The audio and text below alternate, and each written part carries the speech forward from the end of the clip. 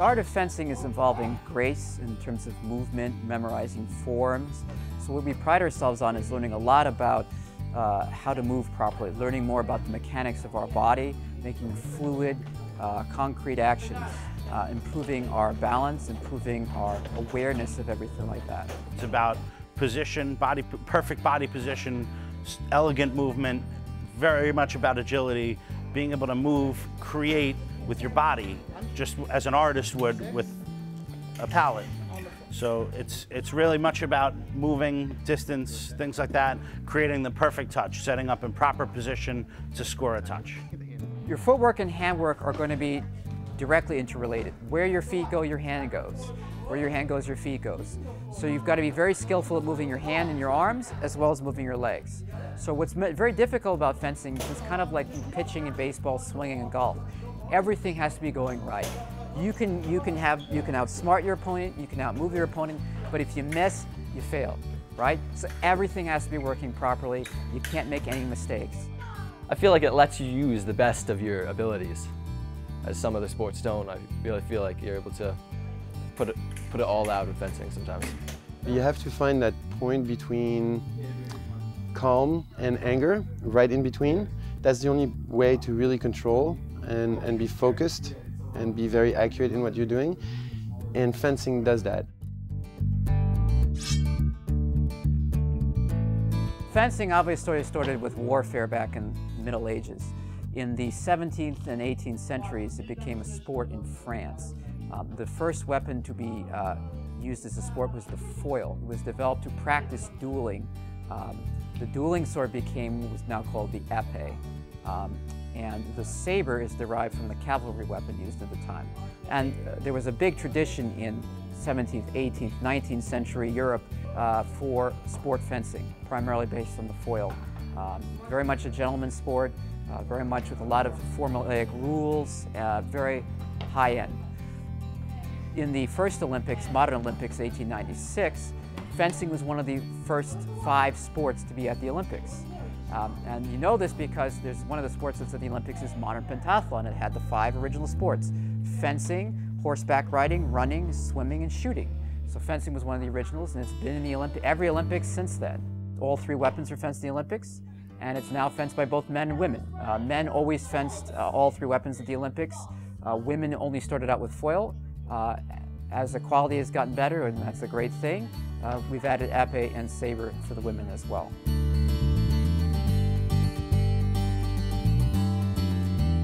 Fencing as a science is involving its thinking aspects of challenging your opponent almost like a chess game.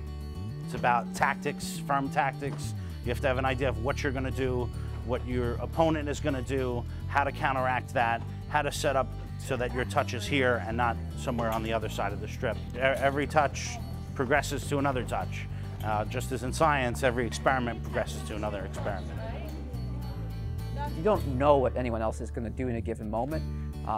And if you're at the same level physically that someone else is, really you have to start using your mind to win bouts. And that involves, patterns, playing the odds, doping out your opponent. There are a lot of books written on scientific aspects of fencing, strategies, and so on. Fencing's a thinking sport. It's a sport that really does encompass both mind and body. You're constantly thinking about what your next move is and what your opponent's move is. So if you want a sport where you have to put all parts of yourself to the test, that's fencing. You can also see exactly how you are getting better, by how many points you are getting, but what percent you're getting better. You can make a statistical chart if you wanted to on how you have improved, which is amazing. I love it. It's also a game that taught me that losing is actually, there's nothing wrong with losing. It's actually by losing that you learn more.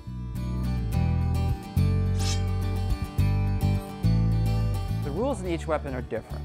For épée, the épée is the most simple rules. In épée, the entire body is the target, head to toe. And the only rule is hit the other guy first. Okay? If we both hit it at the same time, we each score. So it's really like a duel. Best of 5 points, so whoever gets the 5 points wins. The rule is in foil, if someone attacks, the other person must defend. you cannot score a point if your opponent is attacking. So this kind of complex thing of right-of-way involved. So it's like baseball. There's someone, a referee's watching to see who has the right-of-way to be able to score. Saber has right-of-way just like foil, and the target area is everything above the waist. So the head, the arms, the chest.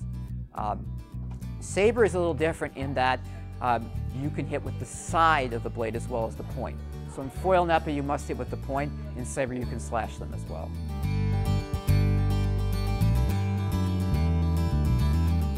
It's a sport where you can't miss anything, and that sense of having a full concentration of that flow is really it's addictive. It's great.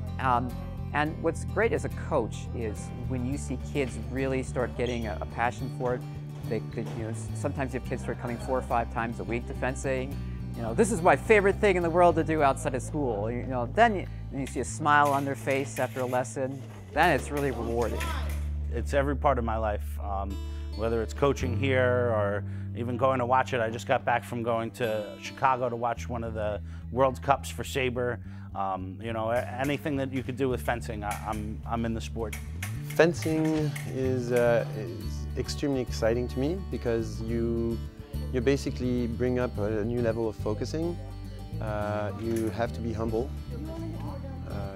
You're going to get hit, so you have to accept it and you have to learn from it. I really set some very high goals for myself, and fencing is really helping me with my everyday life. It's really it's driving me.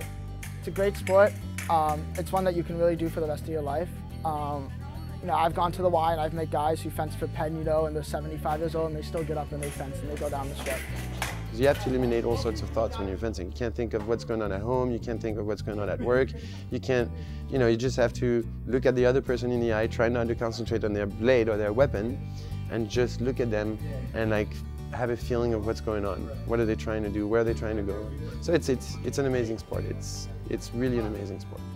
Internationally, we're looking at the United States becoming a stronger and stronger presence in fencing. We were a laughingstock in fencing in the 20th century. In the 21st century, the United States is a serious competitor that can meddle in any of the weapons and is seen as a real deal. So we're really taking from the Europeans a lot of their luster. Because obviously swords are obsolete. So why should we do that? Well, because the sport isn't obsolete. The fundamental aspects of that are still important, and are still important in forming someone's psyche, their drive, and everything. So I think it's going to be immensely important, even if the world where we have lasers and spaceships and everything else. I think fencing will continue on into the future.